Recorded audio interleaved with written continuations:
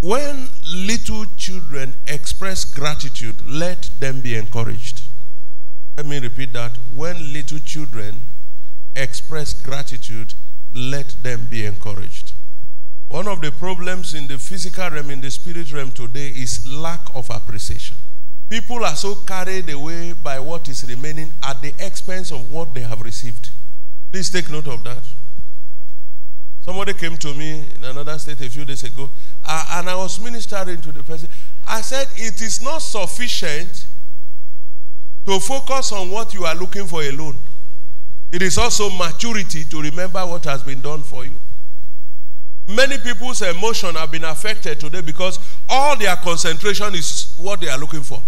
But this, our God, responds to your attitude towards what you have received more than your attitude towards what you are looking for.